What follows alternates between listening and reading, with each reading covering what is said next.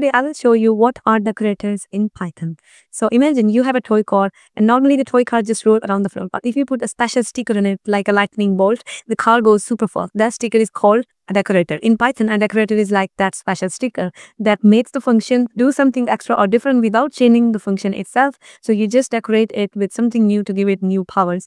So when you use a decorator, you're saying, hey, I want to add something extra to the function, but I still want the function to do its regular job.